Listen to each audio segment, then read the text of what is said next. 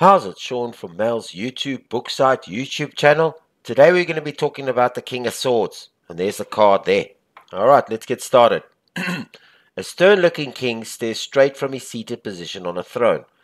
In his right hand he holds a raised sword in the air. He wears a ring on his middle finger on his left hand. He sits in judgment, holding the power of truth and judgment inherent in the suit of swords.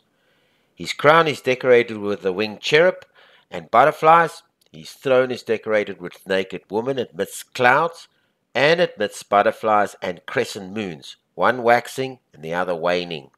In the background are a few clouds and cypress trees. He is highly intelligent and a powerful man with dark brown hair and brown eyes. He is independent, ambitious, and an assertive individual who prefers to be in the position of authority. He is highly rational, possesses the qualities of sound, fair judgment, often feared and respected by others, represents an authoritative figure, a committed lover, friend, or enemy. Alright, so the King of Swords. All swords denote intelligence, the element of air, zodiac sign Gemini, Libra, Aquarius, and the major arcana card of judgment. A powerful and intelligent man with dark hair and brown eyes, independent, ambitious, and assertive.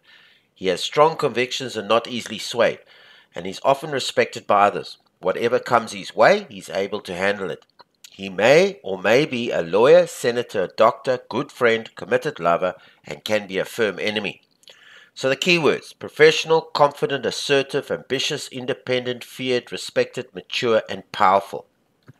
Alright, so these are the Celtic cross positions, flag position 1 and 2 for the King of Swords.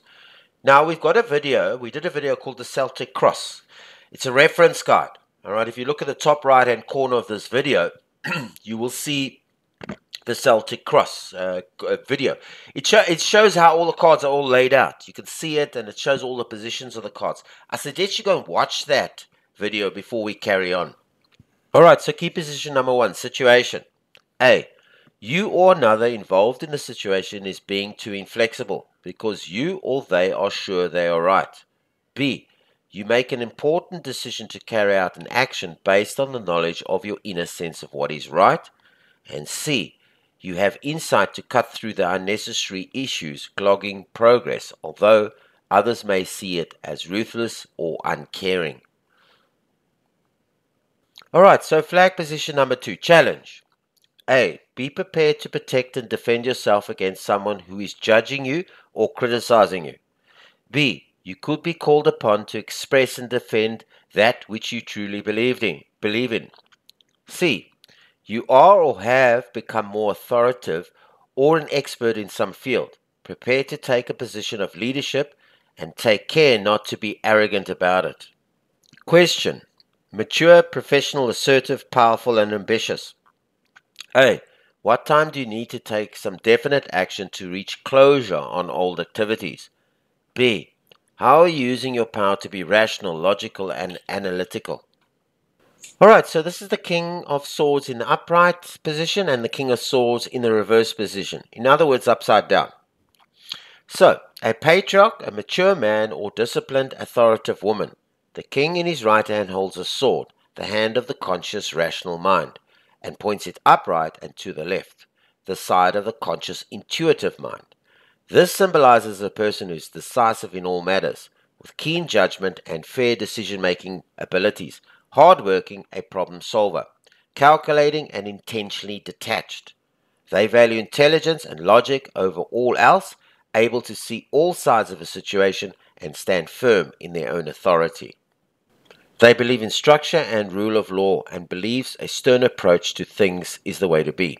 They stick to schedules and don't understand how people can be irresponsible. We are here to be productive, they state. They feel they are worthy, an industrious member of society, and that they should be liked by everyone.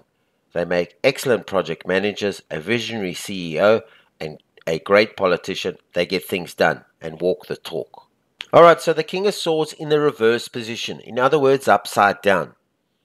They can be very judgmental, which does not always suit them. They need to remember everyone is different, coming into this life with their own lessons to learn, and their own assets and challenges to handle. One doesn't have to pass judgment just because they're different from you. something fire signs often have a hard time accepting.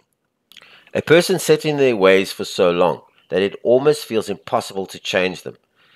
If this person is you, take heart. People do change. One can always work with a life coach or therapist with whom they feel comfortable with. They need to give themselves time and space and show compassion towards themselves and others. Alright, so that's it for the King of Swords. Our next video is going to be on the Ace of Cups. Alright, so please like this video, share it, and subscribe to our channel. It's free. We're doing this awesome playlist on our tarot, so please subscribe. And leave comments and suggestions as well. Alright, until our next video on the Ace of Cups, this is Sean from Mel's YouTube book site, YouTube channel. Good day on you.